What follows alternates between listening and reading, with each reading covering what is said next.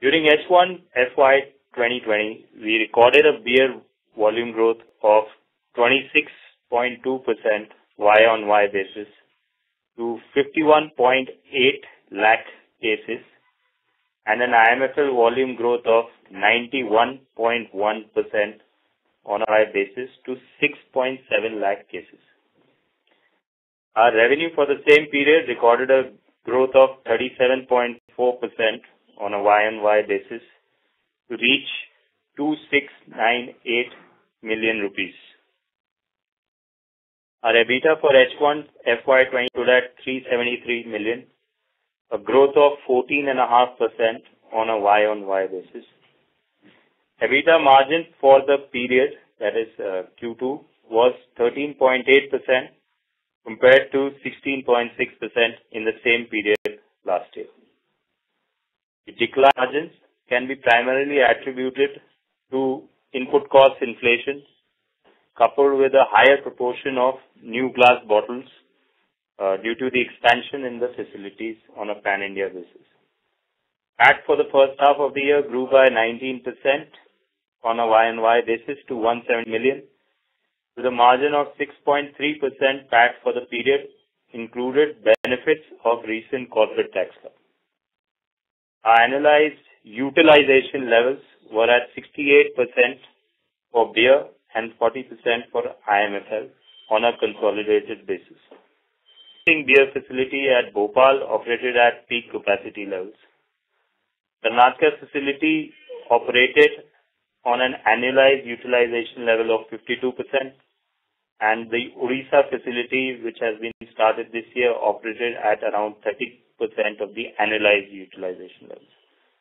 The business environment for the beer industry, particularly in the second quarter, was very difficult. Second quarter was characterized by weak economic sentiment, monsoons, particularly in the high growth regions, as well as a higher input cost prices on our main raw materials. Q2 is a cyclically weak quarter for us, and extended monsoon played further dampener, impacting the demand for beer in most of our key and growing markets. We continue to experience cost pressures on our materials, particularly glass bottles and barley, which has impacted our gross margins during the second quarter. Third quarter is also a seasonally slow quarter for us, and with the prevailing challenges, we expect Q3 to experience similar issues. However, an improvement is expected in the fourth quarter as we start preparing ourselves for the peak season demand and the summer. We would like to update you that we are in the process of installing a canning line for our beer plant in Odisha, and we expect it to be operational by late Q3 FY20. This will help us in supplying the better SKU mix as well as will enhance gross margins for this facility, which will start reflecting from Q4 FY2020. Our performance during the first half was as per management's expectation, and we further strengthen our view on the performance on the remaining part of the year. We have already made significant investments for the next phase of growth, and the focus would be to generate returns on these investments and to capture more market. With this, I would like to hand over to Nakul, who would run you through the detailed numbers. Thank you, and over to you, Nakul.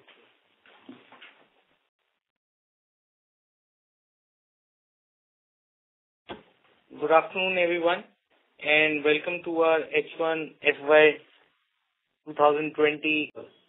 Moving to our financial performance, our consolidated total income for the first half of FY 2020 was rupees 2,698 million, representing an increase of 37.4% compared to the same period last year. This growth was achieved despite the monsoon in quarter 2, where beer revenue increased by 31.6% year-on-year to rupees 2,264 million. IMFL revenue stood at rupees 420 million, an increase of 79.9% compared to the same period last year. Our consolidated EBITDA was in period increased by 14.5% year-on-year to rupees 373 million. The EBITDA margin for the period was 13.8%. We were able to achieve this margin despite the prevailing cost pressures for barley and new glass bottles. Higher employee costs pertaining to new markets also had on our margins for the first half of FY20. Interest costs for the first half increased by 40.8% to rupees 75 million. Depreciation expenses increased by 35.3% to rupees 52 million in the first half of FY2020. This increase was primarily attributable to the higher depreciation on the Odisha facility. Our consolidated PAT was rupees 171 million, an increase of 19.1% year-on-year with a margin of 6.8%. Our gross margin for quarter 2 FY2020 declined by approximately 700 basis points, primarily on account of input cost inflation. The prices of glass bottles had increased to the tune of 15% as compared to same period last year. Barley and sugar costs have also increased substantially during this period. Our EBITDA for the quarter was rupees 82 million, a decline of 19.9% compared to the same period last year. EBITDA margin for the quarter was our EBITDA margin declined by 430 basis points compared to the same period last year.